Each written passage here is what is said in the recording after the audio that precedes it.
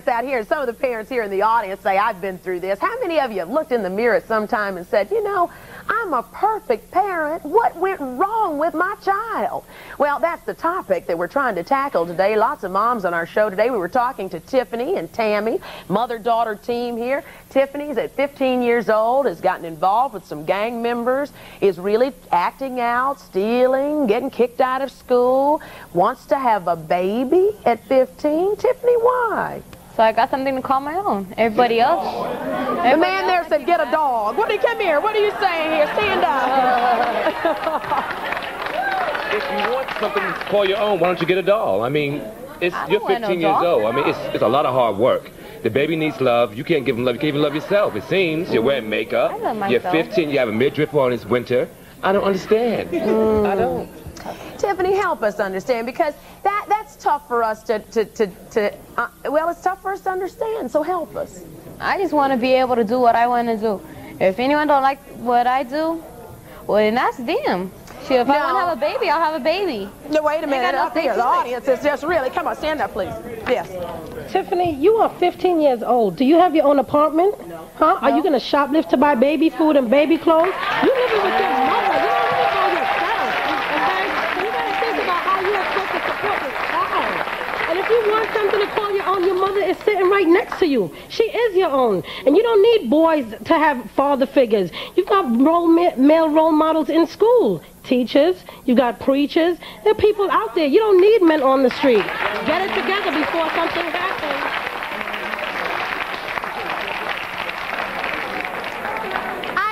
I wonder sometimes, I always, you hear me say this on the show a couple of times because it really impacted me. I had a therapist on the show one time who talked about a teenager coming to her talking about getting involved in sex very early.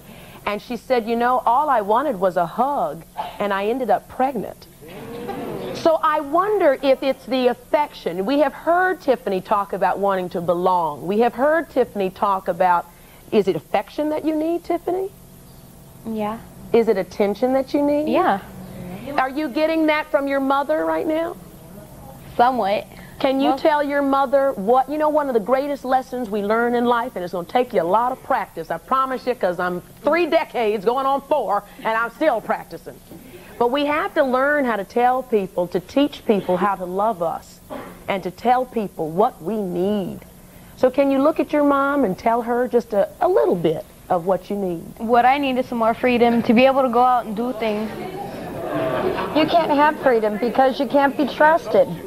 If you could be trusted, you'd have more freedom. Tammy, why don't you tell her what you need from her?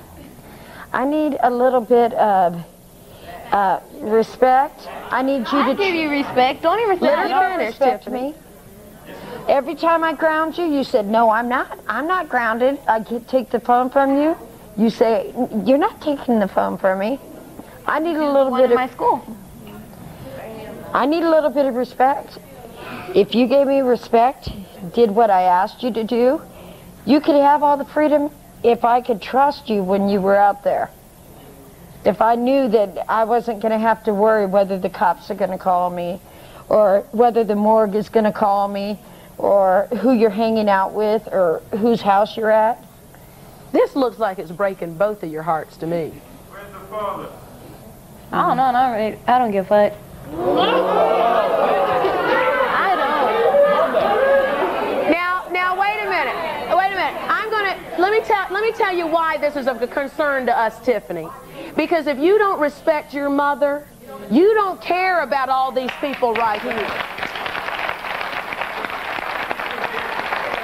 And you don't care about the television airwaves and all the homes out there that you just put some spew into.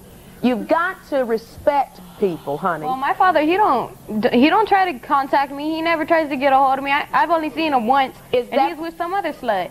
No, I'm not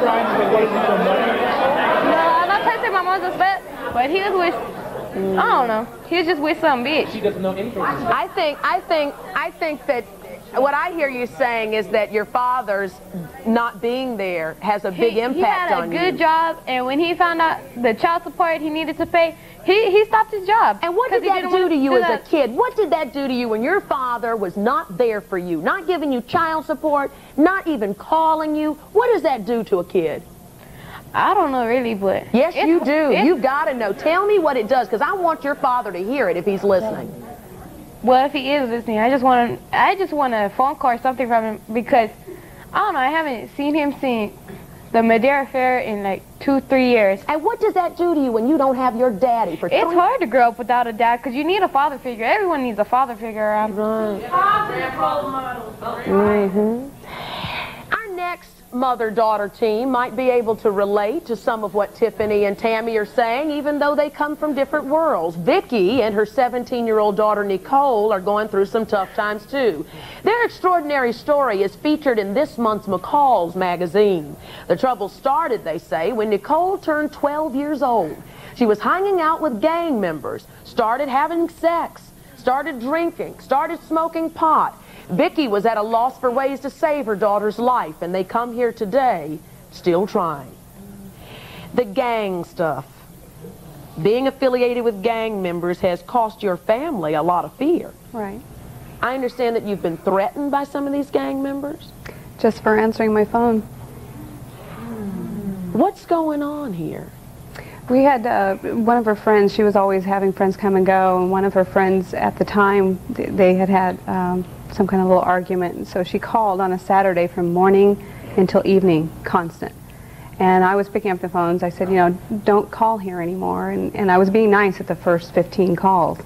But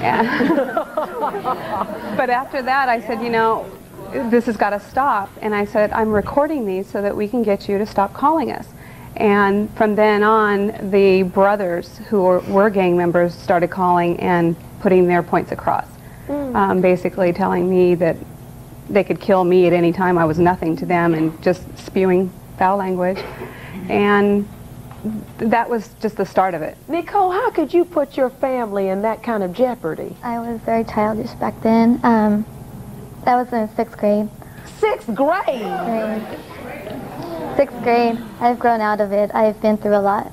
I've got to say, now I'm just going to say this. I look at the two of you, and I would never dream I'd see you on my show talking about this. I'm serious. There's a lot of people that have worse stories than ours, but we have been through a lot. I want you to tell us some more. And you say you've grown up. I want to know what got you to grow up so fast. First started with the gangs, and then graffiti, hanging around them, the taggers, doing drugs, drinking. I don't know, I just like finally grew out of it. I realized that I need to grow up and start going back to school. I'm going to attend school again. You are, because I understand that you didn't go to school for a whole year.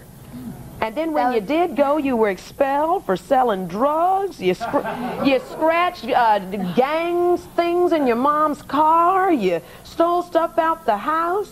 I want to know how you changed, and I want to know what you say to Tiffany here. We're going to have some good peer pressure today. Also coming up, a mom swears that she feeds her children only good, healthy food, as any perfect parent would certainly try to do. But her kids both weigh close to 200 pounds, and both of them are under the age of 13. She blames her children. Is this mother at all responsible? We'll have their story and let you decide right after this.